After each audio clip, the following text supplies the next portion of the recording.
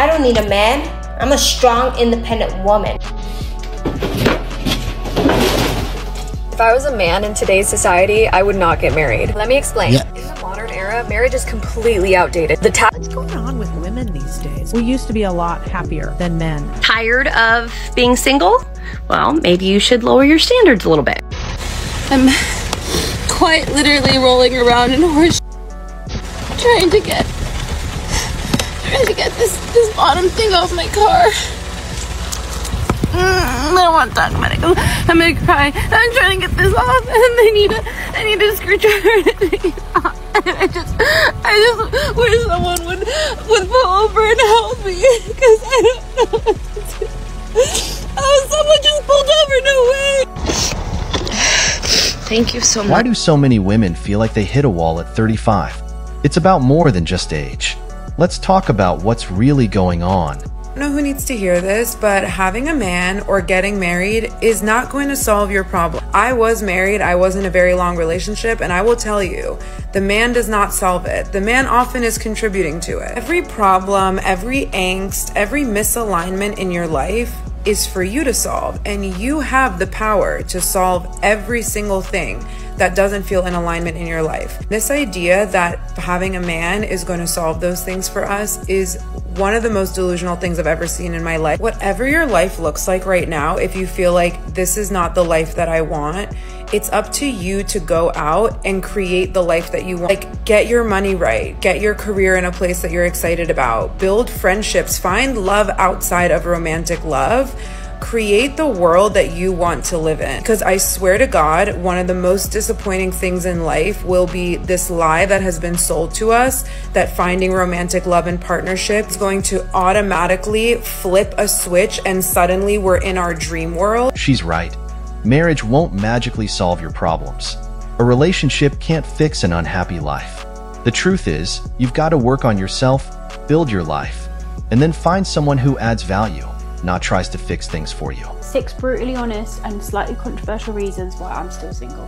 Number 1, I can't multi-date. If I fancy someone, I'm just not interested in anybody else. We're living in a culture of options and rosters. We're actively encouraged to be dating multiple people at once, so that when one person lets you down, you've got other people to fall back on. Just can't do it. I'm not interested. Number 2, I want to feel an instant spark. These days, we're taught that it's unhealthy if you feel an instant spark and fireworks with the person that you're dating, and supposedly it's your nervous system reacting to them being bad for you. I'm sorry, if I'm going to spend the rest of my life with someone, I want to fancy the pants off them, and I want there to be a really strong connection between us. I've tried dating guys in the past where there was absolutely no spark, but I kept going because I knew they were a good person, and the spark never came. So you end up just wasting people's time and wasting your own time. I've got plenty of friends who went on a date and was so excited about the person, fancied them, couldn't wait to see them again. Now they're together and happier than ever. So every time I go on a date and I'm like, not really sure I fancied him, and people are like, oh no, just give him a chance. I'm like, no, I want to hold out for a really strong connection, and I'm not wasting my time on lukewarm connections. I need to be heavily pursued. Like a lot of women, I've spent many years in the current dating pool, which is full of men who are low effort, they lie, they're disrespectful, they ghost, they lead you on and they use you. So unless a man is actively pursuing me and showing me that he's serious for a prolonged period of time, it's not going to go anywhere, because I'm just going to assume that he's another of these low effort, unserious men. Because in the past, whenever I felt like I didn't know where I stood with someone, it was just because they didn't like me. Past experiences taught me if a man isn't actively pursuing you and making a ton of effort. While chemistry is important, real connections take time. Holding out for fireworks might leave you stuck, especially if you're 35 and still waiting for that perfect spark.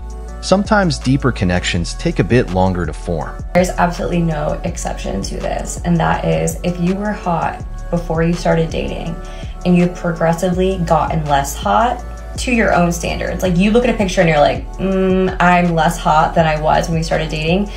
It's time to go. Every single time it is. She's saying if you feel less attractive in a relationship, it's time to go. But relationships are about growing together, not leaving because your self-confidence dips. Focusing only on physical attraction can make hitting the wall even harder. Do you know how a lot of girls feel like the guy that they have dated or are dating is gay, but they can't really put their finger on it? Yeah. I finally cracked the code Did you? And it changed my life. Tell us. A lot of men are gay, not in the sense where they're like attracted to other men physically, but they're not because they do not respect women or see them as like equally important, love and validation from a woman will never do it for them. So they might be physically attracted to women, but emotionally they are seeking validation from men. So if you feel like this Men are gay if they don't seek validation from women. This is just off. A man's self-worth shouldn't depend on constantly proving something to women. Men having their own ambitions doesn't make them any less masculine. I'm the type of girl that if we go out for drinks and we're having a good time and I'm all dressed up, and if you keep messing with me and teasing me, you know, while I'm over there being a passenger princess, oh, we're pulling the truck over. Something is happening. And if you've never done that because you two couldn't wait any longer for each other, you're not living, baby.